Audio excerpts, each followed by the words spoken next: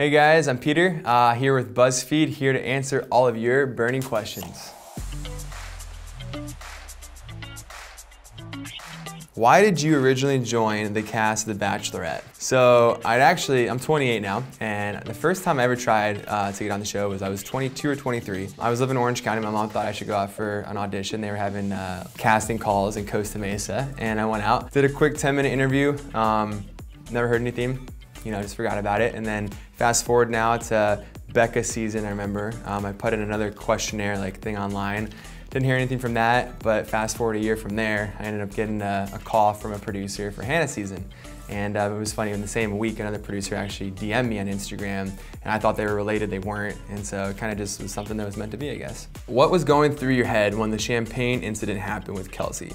WTF, I legit had no idea what was going on. I remember I was sitting there with Hannah Ann, Kelsey comes up to us and she starts, obviously she's visibly upset, and I'm just I'm freaking out, what's going on? And we find out that Hannah Ann inadvertently took her bottle, ended up being just a mistake, wasn't on purpose. And I guess a cool little thing is, they didn't show us, but I remember then trying to make Kelsey feel better when we went eventually to go have our conversation, and then the champagne exploded in her face. I took the rest of the champagne and I poured it all over my face, and then I remember just trying to make the moment a little bit better. But this is kind of a weird thing, but thank God champagne gates in the past. Watching back your season, do you notice anyone's personalities different from what was shown to you in person? I think the Alayah stuff comes to mind right away. You see, I obviously felt very strongly for her, and it was tough for me to let her go the first time. I didn't necessarily want to let her go, and obviously I was influenced a lot for sure from some of the women early on about their opinions of her, and I struggled with that. How much do I listen to them, and how much do I kind of just trust my own heart and follow my heart there. I don't want to say Alayah was a different person than what I thought she was, because I know that she was involved with some drama and involved with there was some conversations I saw of her that I was kind of shoot, really? You gotta go and say that, and you gotta kind of spread that when I'm literally sticking my neck out on the line for you like no other right now and taking all this heat. Do you regret sending Alayah home, or how that entire situation played out? Would you have done anything differently? Yeah, I do. I definitely regret sending her home. Again, it's tough, and you could go back in time and do things differently, but you could also you could say that about anything in life. So it's not just being the Bachelor and what would you regret. It was a tough, weird, complicated situation for me, and I had so many people that were so against her in the house, and it was just such a toxic environment. It's you have to make this decision in the moment, even though I didn't necessarily want to make it, but for the greater good. And that's honestly why I did what I did. Do I regret that? Yeah, I do, I'll be honest. How did you feel with the drama that took place that caused you to cancel cocktail parties? Well, the only bit of drama, because the one in Costa Rica, I did that on my own. I knew what I wanted to do, and there was no reason in delaying the inevitable. And being on this side of it, there is a part of just sympathy. You don't want to have to put someone through a cocktail party and have a conversation with someone that you already know you're sending home. It's tough. It's a weird position to be in. So, but there was the one at the pool party, yeah, that I canceled, and that just, I was taking so much from everyone, and it was tough, and I was kind of just overwhelmed, and I didn't like what I was hearing about people saying, what they were saying about Alayah, and I just kind of needed to just go take a deep breath and decompress. And obviously it caused drama, but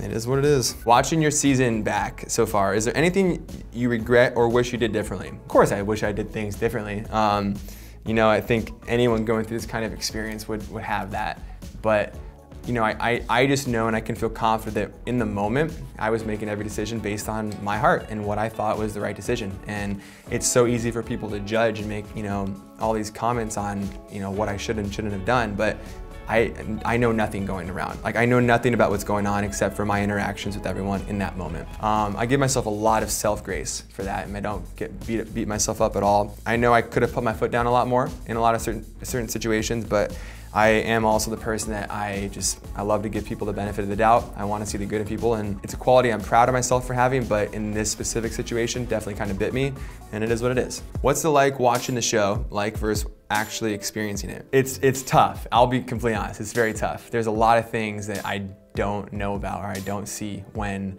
we're filming. All I know is the interactions I have with the women on those one-on-one times or in a group date.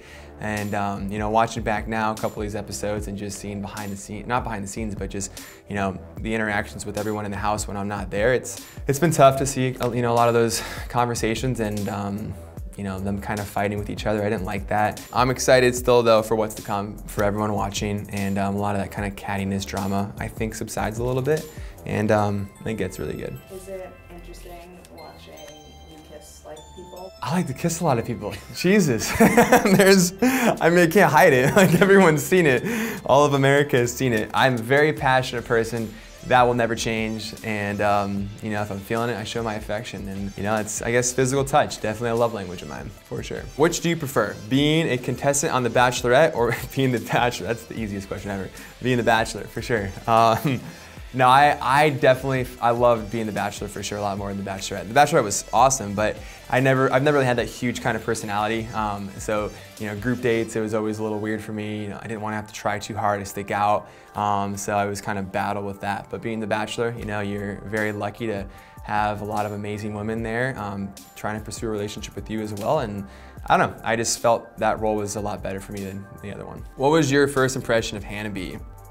You know what? So I remember the first time I ever saw Hannah B was I was sitting on my bed and watching her season on The Bachelor with Colton, and it was their date, their first one-on-one date. I remember it was her birthday, and it's so funny, fast forward a year, I had a really crazy date with her on her birthday, but that's besides the point. And I remember watching her, and she got super awkward, you know, with her toast and whatnot, and uncomfortable, but I remember relating to her so much, because I'm like, I've always said, like, I can be a very shy person and kind of be awkward or just weird in some moments. If I kind of get like in a funk or whatnot.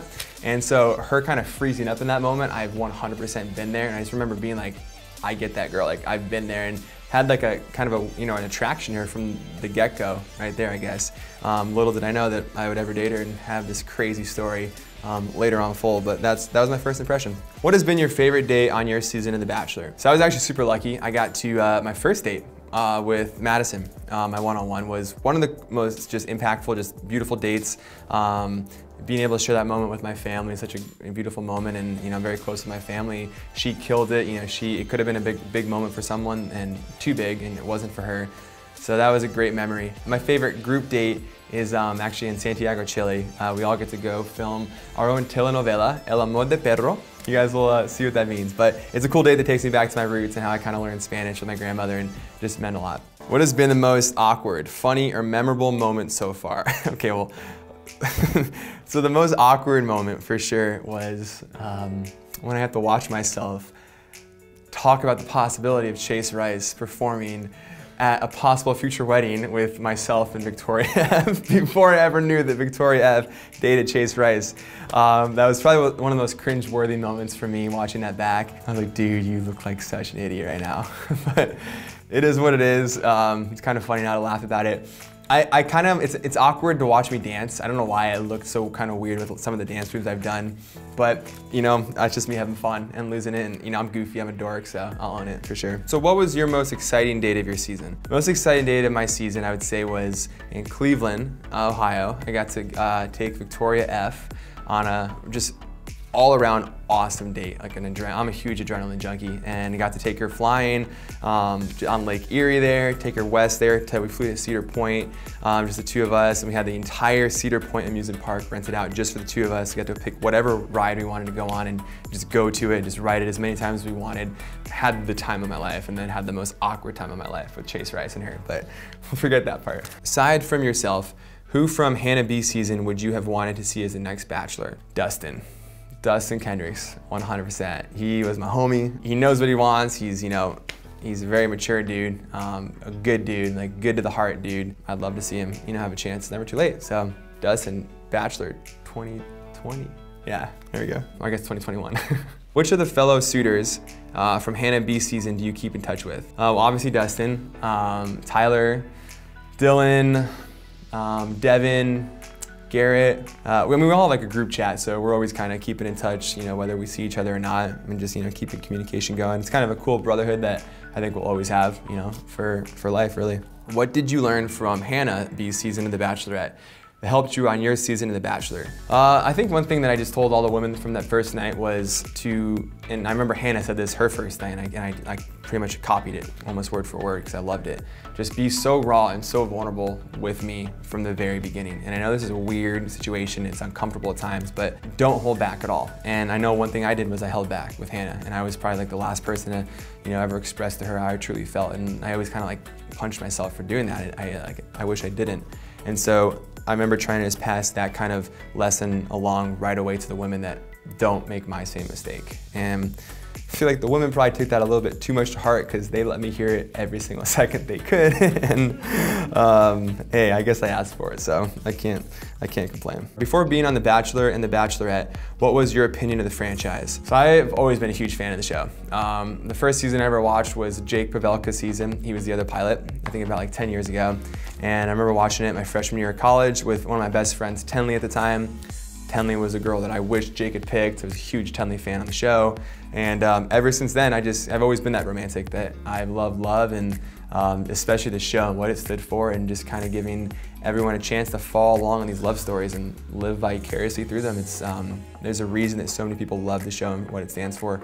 And yeah, I've always been a fan, and I'll always be a fan. What's your process when it comes to navigating all your feelings and relationships as The Bachelor? There's no way to prepare for being The Bachelor at all. You think you can come into it and you're prepared, or I'm gonna do it this way or that way. You just can't. And you date that many women with that many different personalities, it's like almost next to impossible to do this perfectly. And I didn't even want to do it perfectly. Like I keep saying I was totally okay with making mistakes. That's part of my process, like going through this. I wanted the women to know that it's okay for you to make mistakes too, and don't feel like you ever have to be perfect because I'm gonna make so many, and everyone's already seeing that. But you know what, it's all good. What has been the hardest part of being The Bachelor? Well, you guys are about to see. I obviously took this extremely seriously, and I keep saying that this experience kind of almost worked too well for me. Obviously out of 30 women, I'm not gonna be insanely invested in all 30. I tried my best to give everyone a chance, but any human being is drawn to only so many people. Now when it really starts to get real, it gets really, really hard for me. And to let go of relationships that I necessarily wasn't ready to let go of yet, but I had to because the time